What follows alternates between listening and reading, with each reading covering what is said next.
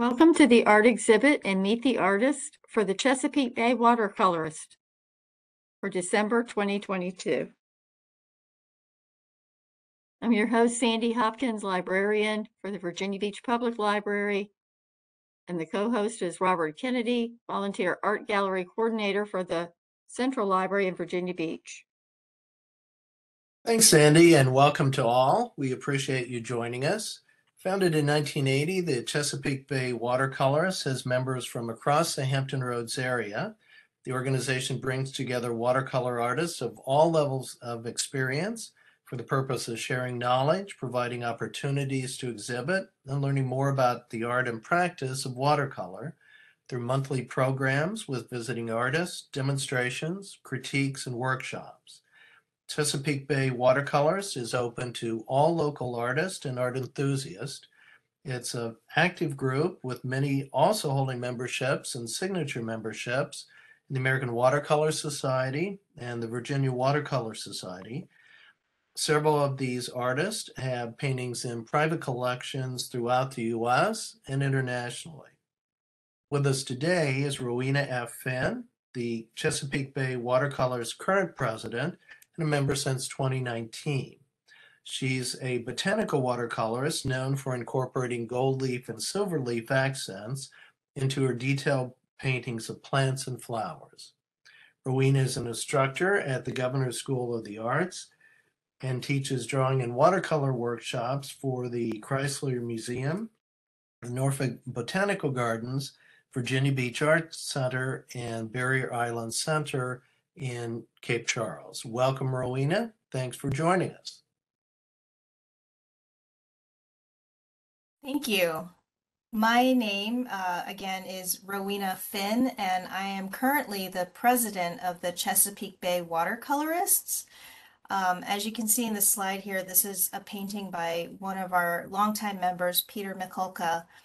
And I just wanted to share a little information tonight about our group and give a sampling of some of the work that you might see in our show this month.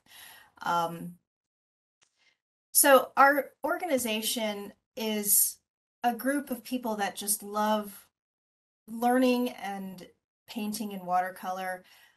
We are a mix of hobbyists, beginners, people who dabble in all different kinds of art. We have people who paint in oil and who do lots of other different kinds of painting, but they also love watercolor. Some of us are professionals who compete in juried exhibitions. And what's so wonderful about this group, what I have fallen in love with about this group, is that everybody has some wonderful information to offer, and everybody's very willing to help each other learn about watercolor, which is a very tricky medium. The fun thing about our groups is that every meeting that we usually have an artist come and give a demonstration, and we can bring in works that we're working on, different paintings that we're working on, and get critiques, which are always really helpful and help bring out the best in each of our paintings. And then, we try to do workshops so that we can learn from each other and other teachers out of the area. This is a painting by another member, Al Phillips. And let's see, this one is by Cheryl Lemon. Just a little bit more information about us. Our group has been around since about 1980, and I have only been a member of the group for a few years, but it really has been a wonderful organization. I've really learned a lot.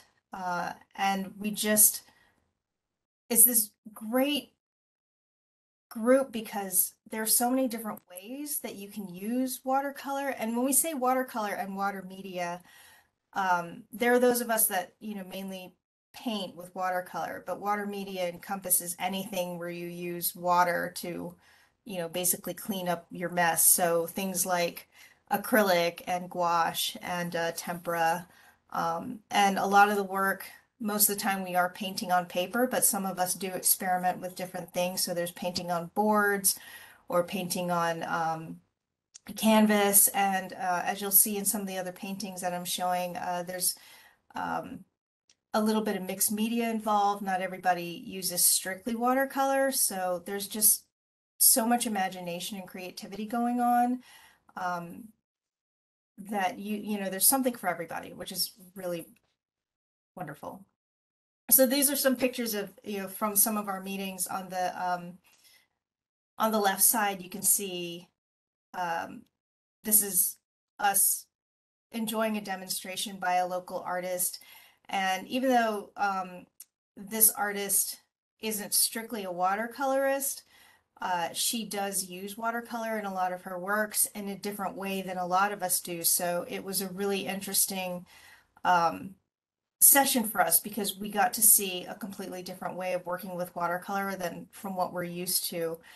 She uses her watercolors very dry, almost like it's like her brushes are so dry she almost scrubs just a little bit of paint on it. It's like putting on a little bit of makeup on your paper. But it ends up being this really neat effect that we didn't even know watercolor could do.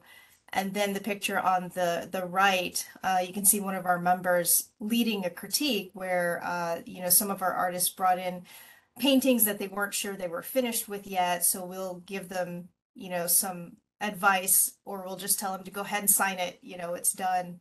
And, you know, that's always a great thing to do because, you know, no matter what stage you are in your painting, it's always helpful to get this kind of feedback because as artists, we tend to be very solitary.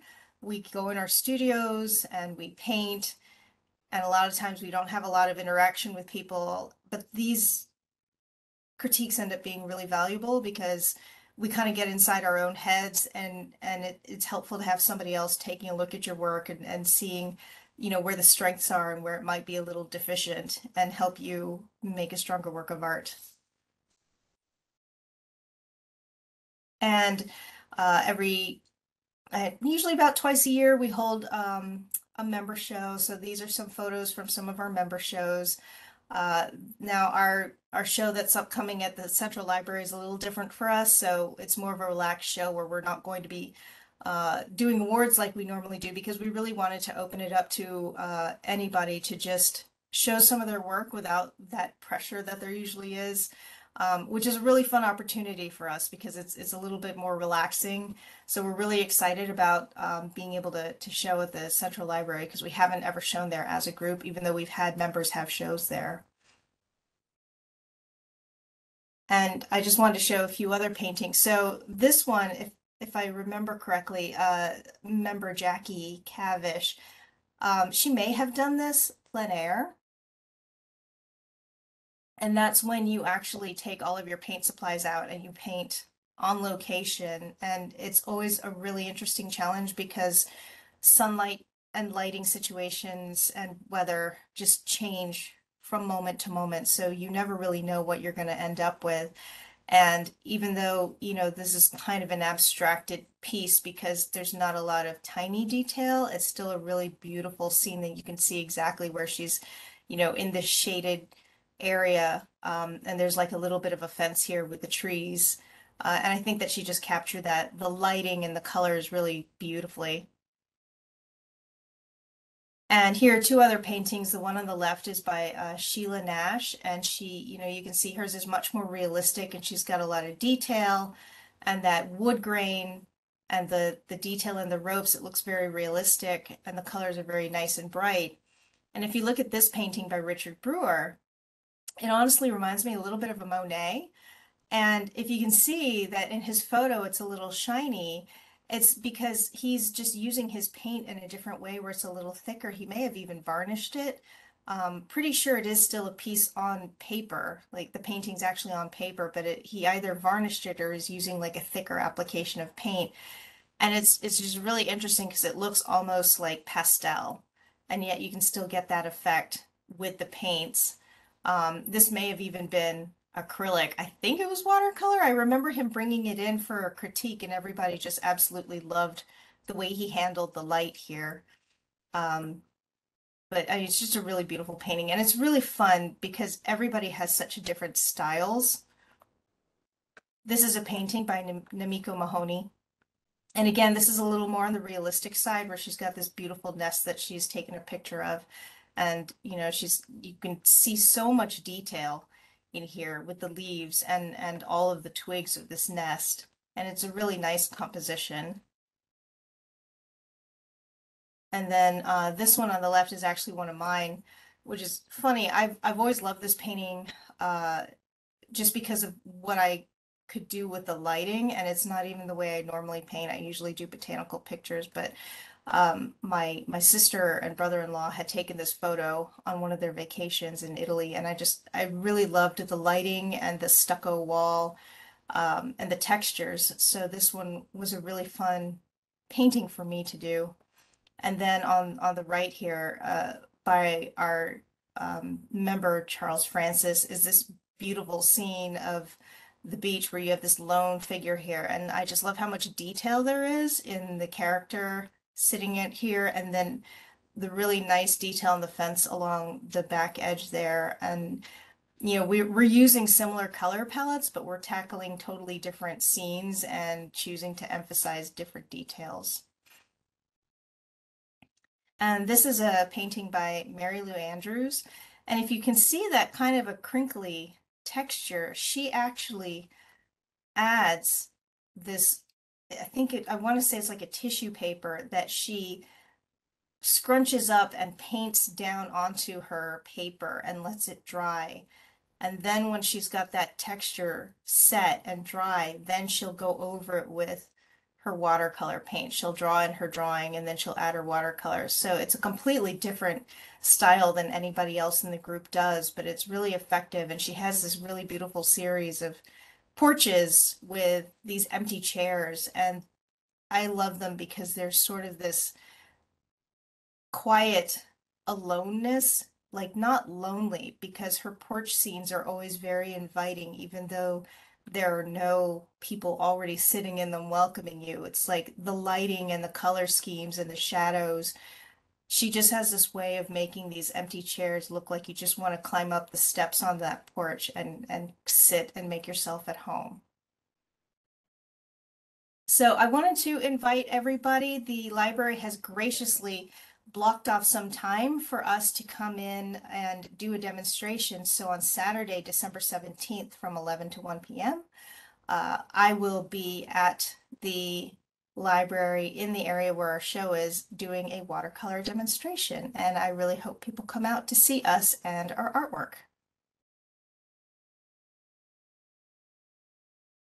Thanks very much, Rowena. That was really good, very well articulated, and a nice showcase for the variety. I was very impressed by the variety of styles, and also your mention of the different surfaces and types of watercolor, gouache and acrylic, and also the one that was nearly dry, because I'd heard about using a dry type.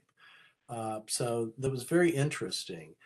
I was wondering, just for yourself, when you first became interested in art. Oh gosh, when was I not interested Okay, in art? good. Um, but I've been doing art pretty much my whole life. But I became interested in watercolor about 5 or 6 years ago. Um, and I will tell you that my first attempts I thought were so bad, I didn't want to pick it up again, um, because watercolor is so tricky. Water doesn't always do what you want it to do.